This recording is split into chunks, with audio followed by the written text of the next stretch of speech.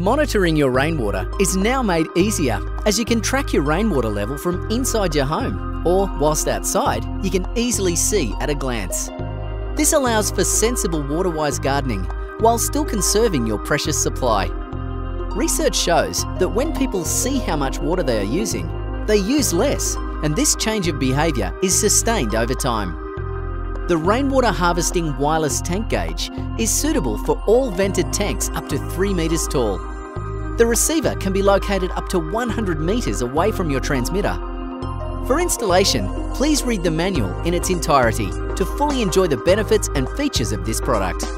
Please keep the manual for future reference. In your pack will be a transmitter, a receiver, solid float, 2 screws. You'll need 4 AAA batteries. Tools required: power drill, spade bit or hole saw in 35mm, star or Phillips head screwdriver or drill bit. Creating a hole for transmitter float. Step 1. Select an installation site on the top of your tank for the transmitter and mark it. Although not necessary, it is preferable that this is a flat area and that once installed will allow you to view the tank gauge face easily. Step 2. Using a power drill fitted with a 35mm spade bit or hole saw, create a 35mm hole in the tank at the marked location. Wireless tank gauge setup. Step 1. Carefully remove the front clear cover and rear cover from the transmitter with the edge of a screwdriver or 5-cent piece to enable access to the movable empty and full indicators and the LCD screen and buttons. Step 2. Remove the battery cover from the receiver and insert 2 of the AAA batteries. After insertion of batteries into the receiver, an antenna icon will be flashing and dashes will be displayed across the screen. Step 3. Remove the battery cover on the transmitter and insert 2 AAA batteries. After insertion of batteries, the LCD screen lights up and an antenna icon flashes once, indicating a signal has been sent to the receiver, and the default display is alternating between 100% and 3000 litres. Step 4. Wait 3 minutes for the transmitter and receiver to automatically finish synchronising. Do not press any buttons or move the float during this time. Tank volume setting. Step 1. Press the set button twice on the transmitter to navigate to the volume menu so that 3000 litres is showing on the LCD display, and then hold the set button for 4 seconds to enter the volume setting mode. The LCD screen will be displaying set, litres and all text flashing. Step 2. Adjust the volume value with the plus or minus buttons to match your own tank volume and press set once to confirm. Holding down the plus or minus button will increase the rate the volume changes. Note, if you cannot program the exact volume of your tank, then input the volume to the nearest 500 litres. Tank height setting. 2 people are recommended for this part of the setup.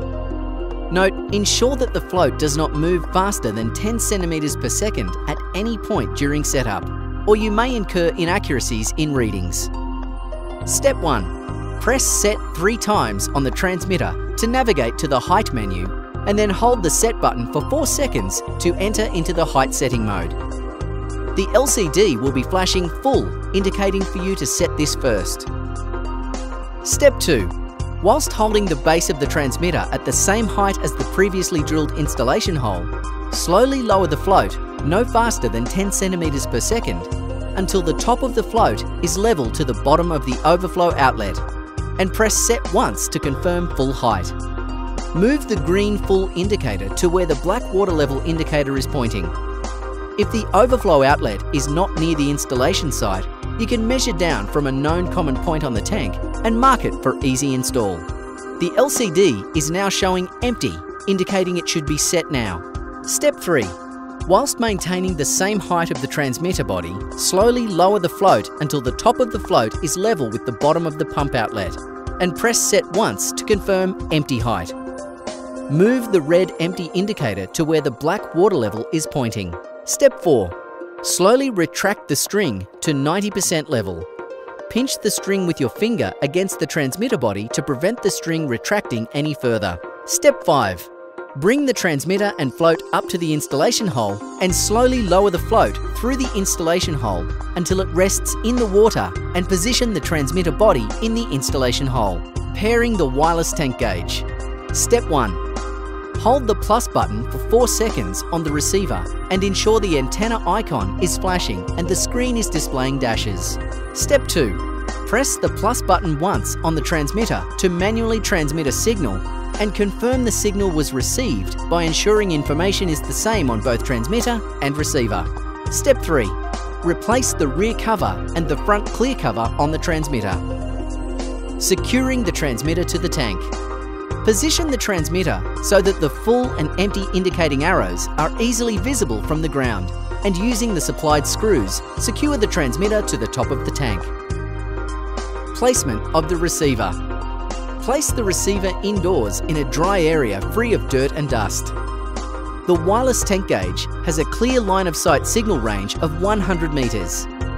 When obstacles are placed between the transmitter and receiver, the range will reduce. For further information or troubleshooting, please refer to your instruction manual or visit www.rainharvesting.com.au.